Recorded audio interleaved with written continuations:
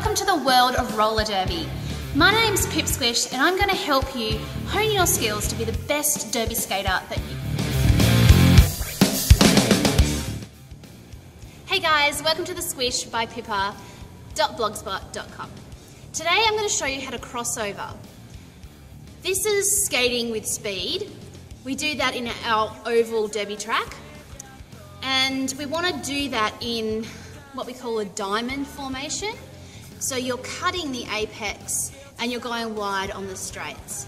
Okay, so we want to focus on our right hand and not our left. Our left we're going to tuck behind us or to our side and just keep it out of the way.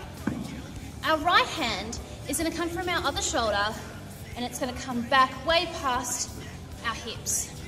That's going to propel us. That's going to keep our legs in time and our balance. We'll just watch that for now and then I'll get onto the footwork.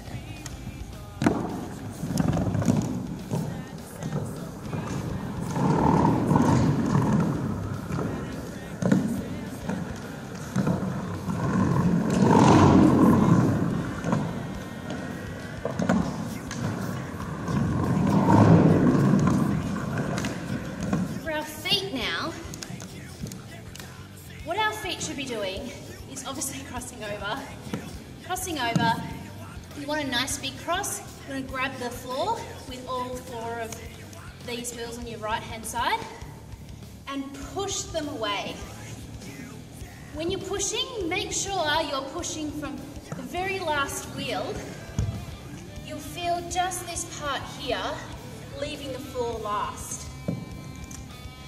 Like that. You do that with this leg as well. You'll find that you'll find that this wheel here is the last one to have contact with the floor. And you really grab the floor and flick it out. So you'll do this kind of motion. So that wheel will be the last to leave the floor.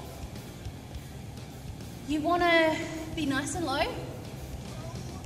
crossing over, grabbing the floor, pushing it away from you. That's how you get your speed. Let me show you.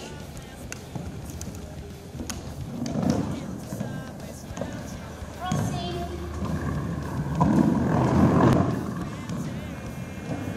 Nice and low.